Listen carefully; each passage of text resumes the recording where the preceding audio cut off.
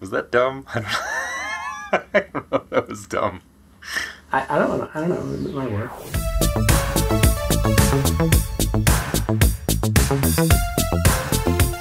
Welcome back to Video Connection. Tonight we're talking about Weird, the Al Yankovic Story. Directed by Eric Appel, it stars Daniel Radcliffe and Evan Rachel Wood, along with many, many more. It's rated TV-14 and is currently streaming on Roku. Weird, the Al Yankovic Story explores every facet of Yankovic's life, from his meteoric rise to fame with early hits like Eat It and Like a Surgeon, to his torrid celebrity love affairs and famously depraved lifestyle. Before we get into discussing this particular movie, I feel I should tell a quick story about my childhood, wherein my friend Jeremy and I formed a club that we called the Dare to Be Stupid Club, based on a Weird Al song by that same name.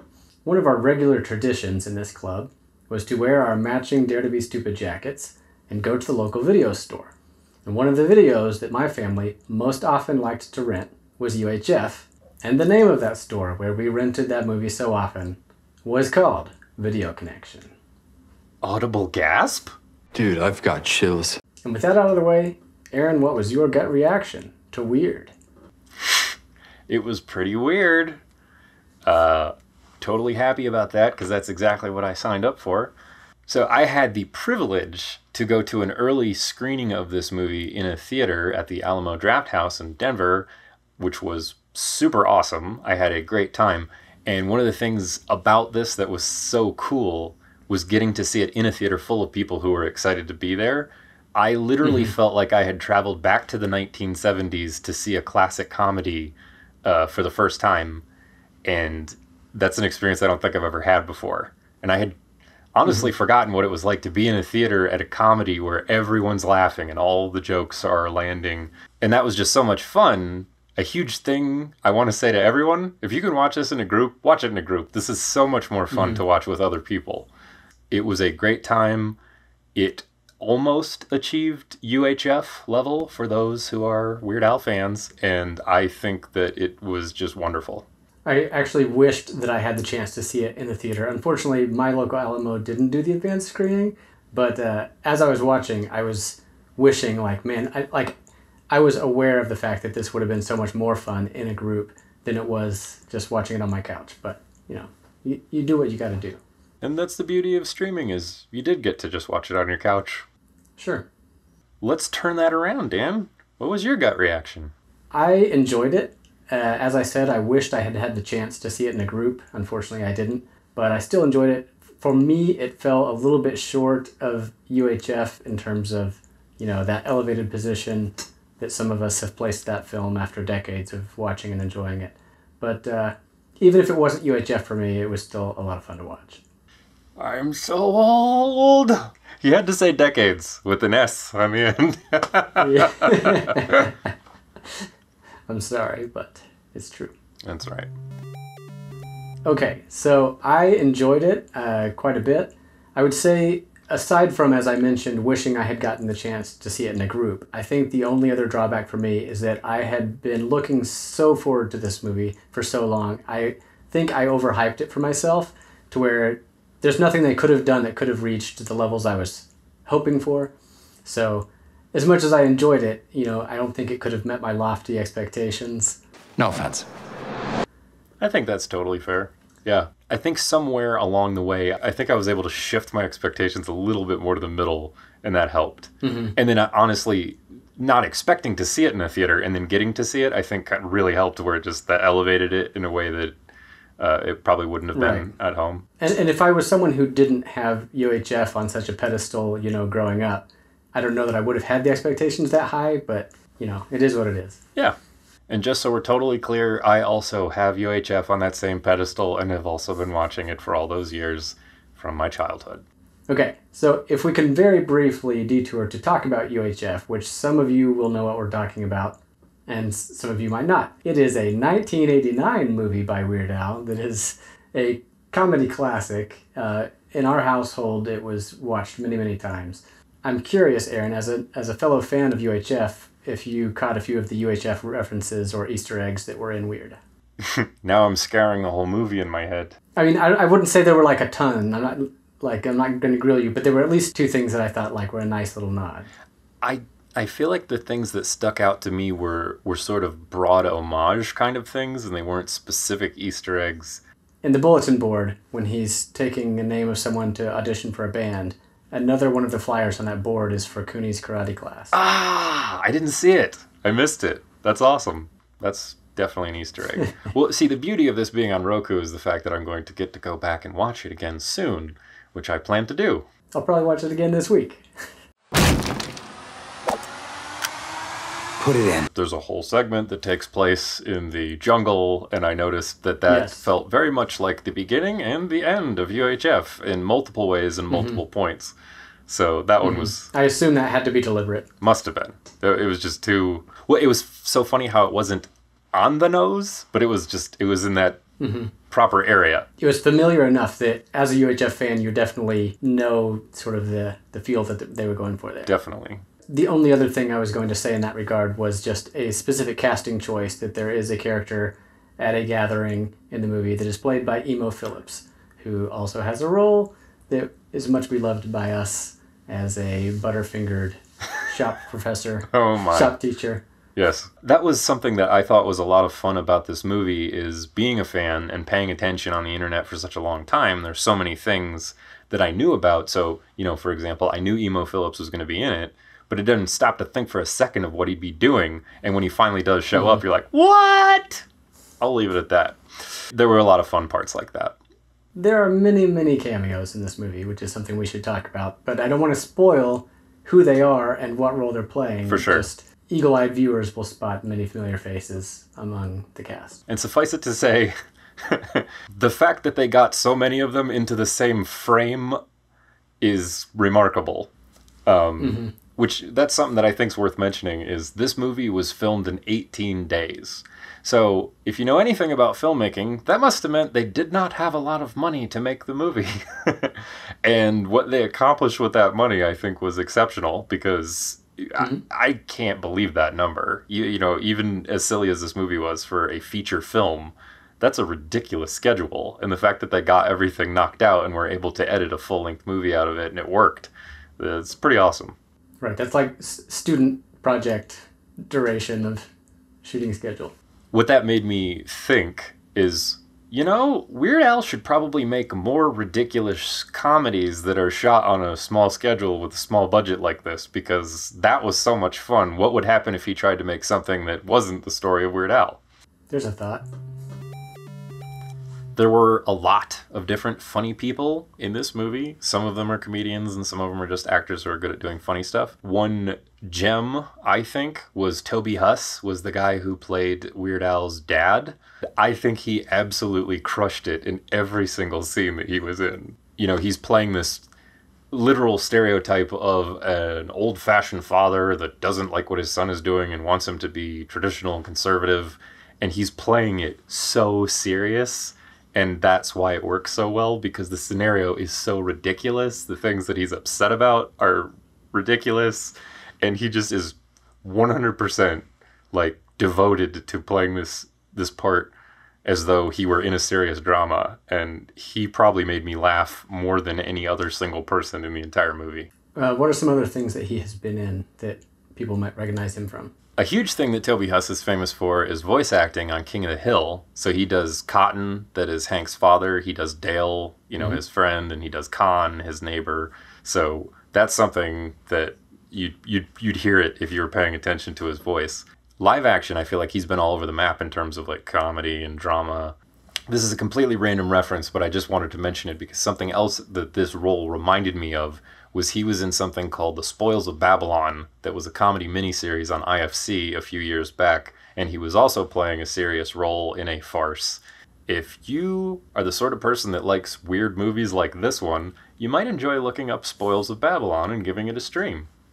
Related to casting, obviously, Daniel Radcliffe playing Weird Al. That was a pretty big thing for him to do, and I not only enjoyed thoroughly him playing the part, but there's almost something enjoyable about the fact that you can't ever stop thinking that that's Daniel Radcliffe, because Daniel Radcliffe doesn't look like Weird Al, doesn't sound like Weird Al. Yeah. Anyone got an accordion?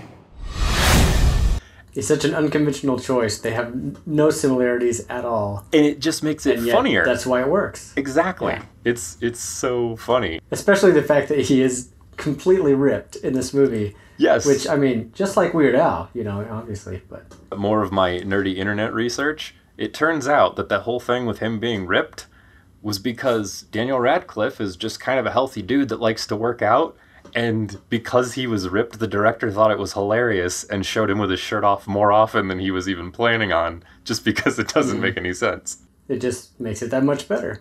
It's been said before by other people that, you know, Daniel Radcliffe has made a lot of very interesting choices in his post-Harry Potter career. All signs point to him being just like a really genuinely nice person. He seems like the kind of guy you want to work with regardless of what your job is. He doesn't seem to have a big head about, you know, where he's come from at all. And he seems like he would rather be doing something like this that is just like so much fun as opposed to something that's writing a massive check. Not that he needs the money. Right. It's so neat seeing a guy like him with a guy like Al, who also has a reputation of being, you know, a really nice person that's easy to get along with and doesn't have a big ego. So I feel like there's a kindred spirit thing there that's kind of a big deal. But beyond that, Daniel Radcliffe understands how to be funny. He is a good actor and he's good at doing the drama stuff, but he understands comedic timing, you know, and he just totally sold the awkward of what it is to be Weird Al in the absolute best cartoony way. So I'm quite proud of him. That's a very good point. I think some of the funniest stuff was the just overwhelmingly blatant references to the script or breaking the fourth wall or, you know, just ridiculous exposition that is whatever an anti-masterclass is and how to write dialogue, and characters just blurt out the thing that the audience needs to understand at that moment. They did multiple, like, just perfect gut punch lines. It's hard to not spoil the jokes and to reinforce what you're saying. Absolutely. It's there and it works. Yep.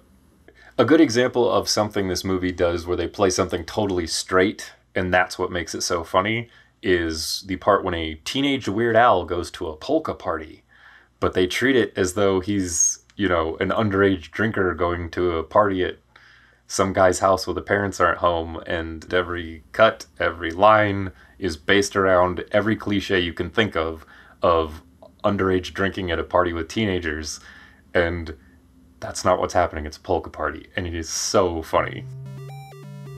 This is a low-budget movie, obviously, but it is funny how, as one continues to compare it to UHF, when you watch UHF, if your eyes are open, you see multiple sets that are like, wow, that looks like a room with a curtain in the back. You didn't really have a whole lot of anything going on. This movie doesn't feel like that. It just feels like more contained. But the thing that stuck out to me after the fact that I found... I'm not even mocking them for it. I accept that they did what they had to do. But the inconsistency was that, you know, Weird Al skyrockets to fame when everything goes great. And the way they represented that was by him being in a really nice house. And that's the only thing we saw. You know, he wasn't out at some party at a fancy restaurant with all of this stuff. He wasn't out, you know, clubbing. He wasn't, you know, at a beach resort. Like, there's so many things you would do in a movie to symbolize wealth. And it was clear that they were like, we could afford to rent this house for 2 days to film all of the scenes inside his house. That's how we know he's rich. Right. They stopped short of having the Scarface mountain of cocaine for snorting. Totally. So I was going to very briefly talk about a few cons with the movie for me, a few places that I felt held it back a little bit, at least for my personal preference. One is that I actually felt there was a scene of violence that felt a little bit out of place. Obviously, there's a few scenes with some violence. I don't want to spoil anything.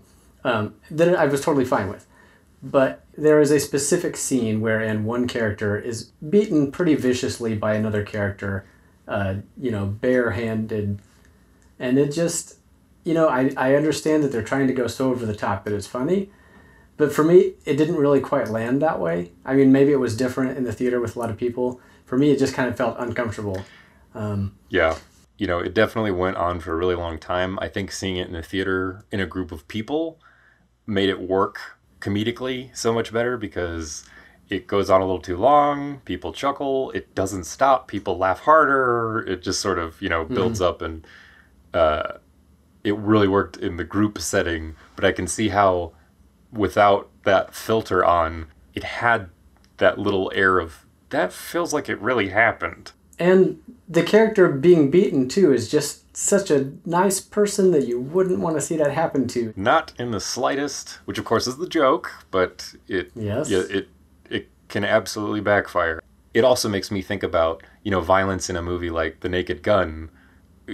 When something completely horrendous happens to somebody, it's hilarious because that was slapstick. That wasn't actual. And this one was sort of, you're using all the sound effects, and that's ow, ow, ow, ow. And that kind of fits in with what I was also thinking was compared to, not necessarily just UHF, but, compared to Weird Al's other content in general, I feel like this movie maybe is not open to as wide of an audience as, for example, his albums might be. So I'm thinking perhaps of my young nephews who listen to his music and enjoy Weird Al, but I can't recommend this movie to them. Yeah. Because there's just a few scenes like that just go a little far on, leaning into either violence or other adult type situations. That's fine, they can do that. Weird Al is a man who appeals to fans of all ages, and I just thought it was a little bit unfortunate that this movie skewed just to a portion of that audience. And I agree with you. There were a couple of those scenes where it was kind of the, wouldn't quite bring the kids in for that. Yeah. Mm-hmm. I totally deserve that. And it kind of fits in, too, with what you were saying about his father in the movie, how they play it very seriously. They go over the top with it to the point that it becomes funny. But some of the serious moments, for me, they were almost playing it too well to where they really felt serious. I actually agree with that statement because I think that my primary criticism was that it just felt like it got a little dry and a little slow in a few points. And again, can't help comparing it to UHF. UHF is kind of going back to Mel Brooks, Airplane. It's sort of, we're only going to take 30 seconds here to get the story, but we're going to stick as many jokes in as we can. This one felt like they took a few narrative breaths here and there to just sort of let plot happen. And it's not that there wasn't anything funny, but it just got a little calmer. And I think it almost did it too much to its own detriment because it's ridiculous, because, it's weird, the Al Yankovic story. So it should have been an Airplane kind of a movie, I think, where you just sort of roll from one joke to one skit to another joke. And it definitely had a couple of those, wow, that was a little too serious. Well, and part of that, to your point earlier, that about Daniel Radcliffe being a talented actor, he is able to sell these dramatic moments to the point that you are feeling the stress because he's playing it 100% serious. So even though some of the dialogue that he's saying might be funny, when he is stressed out in this movie, you feel it, and it lands as a serious beat. That is very true. There were multiple points where when he's struggling with things, which, spoiler, he's a bit of an alcoholic, like, it felt like an actual alcoholic suffering. And yeah, in this moment, that was really funny, but then in this moment, it's like, that's too depressing. And you're absolutely right. Daniel Radcliffe was almost too good at doing it. In thinking about Weird, the Al Yankovic Story, I cannot help but compare it to another movie called Walk Hard, the Dewey Cox story. And you can't talk about one without the other because they are doing such a similar thing. Both of them are a parody of the musical biopic. There are also some thematic similarities in the story, particularly the father and son relationship. I don't want to seem unfair to the Al Yankovic story, but it's impossible not to see those similarities if you have watched and enjoyed Walk Hard, as I have. Yes, if you have seen Walk Hard, there's no way you're not comparing them. And from what I've seen in interviews and stuff, it sounds like Al and the director, Mr. Appel, were, going and watching lots of biopics and kind of deconstructing them. It's totally clear that Walk Hard did the exact same thing. Like, they watched a whole bunch of biopics and deconstructed them. One of the things that I think Al said in so many words is they noticed that some biopics played pretty fast and loose with the actual details. So they thought, why don't we do the same thing? Let's follow the template and then just make up a whole bunch of stuff.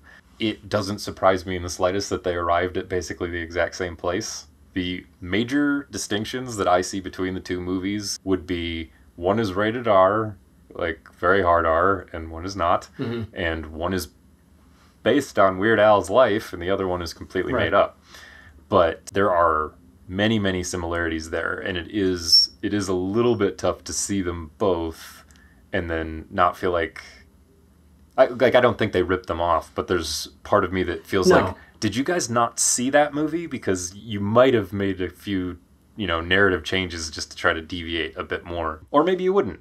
Right, yeah. I don't think it's necessarily a problem, but I believe I probably would have enjoyed Weird more had I not seen Walk Hard, simply because it was impossible to not be comparing it in my mind as I was watching it. And there are a few instances where I feel like Walk Hard has a slight edge, not just in some of the comedic scenes. I mean, it's hard to top John C. Reilly. And that movie clearly had a bigger budget where they were able to spend a lot more time on the script and be a lot more careful about, casting a whole bunch of specific scenes. So they definitely had an advantage in that way. Not to belabor the point, the only other thing that I feel like Walk Hard has a slight edge, I almost feel crazy for saying it, but in the songs department, because of the fact that with Weird, they're great songs, but we know them. Right. We've been listening to those songs for so long, so they're not a surprise to us when he starts playing the various songs that he does throughout the movie. Whereas in Walk Hard, they are original songs written specifically for that movie that are all parodying different well-known song styles, and they absolutely slay. They're hilarious. Yep. Again, I don't think it's a problem that these two movies tread similar ground, but if you haven't seen Walk Hard, maybe watch Weird first and enjoy it, and then go check out Walk Hard also, because it's also very good and very funny. It's funny, if one had never seen both of those movies, that is the order I would recommend watching them in. I'm ashamed that I can't remember the reference, but I recently read an article about a movie that was similar to another movie, and the director said, well, there's 1,000 bank heist movies. I think we can have 2 movies like this. I'm going to be really embarrassed if it turns out that was about Weird and Walk Hard. However, I think it applies here, where it's like, sure. Yes, 2 different groups of people can decide to parody the music biopic, and they're unique enough. It's not like, they're not both worth seeing. So, Aaron, what is your recommendation regarding Weird, the Al Yankovic Story? I recommend it. I think it was super funny. I think that it is a honestly great introduction to Weird Al if you're not familiar, as ridiculous as that might be. It's just so much fun to watch, and it's a movie that succeeded at what it was trying to do, and I'm also very pleased with it for having such small resources, but really stretching them as much as they could to do the best thing with it that they could. I was super thrilled watching this on a screen and hearing those classic Weird Al tunes, and it sent me straight back to listening to his old catalog, which of course I just started moving through the years and listening to all the rest of it. But it was thoroughly enjoyable to watch a movie with Weird Al music in it. Dan, what is your recommendation for Weird, the Al Yankovic Story? I enjoyed it, and I also would recommend it, although I would add the caveat, as we talked about earlier, there are some scenes that are not appropriate for younger viewers. So if you've got some young children that are fans of Weird Al, you might want to check it out without them first and then see whether you think it's appropriate for them. I think that's probably a fair way to handle it. That's all the time we have for now. Thanks for watching. Until next time, enjoy some Mrs. Hagenberger's butter cookies or perhaps a Twinkie wiener sandwich, and we'll see you again here on Video Connection. Wow, that was even better than I imagined! Isn't it? I love it.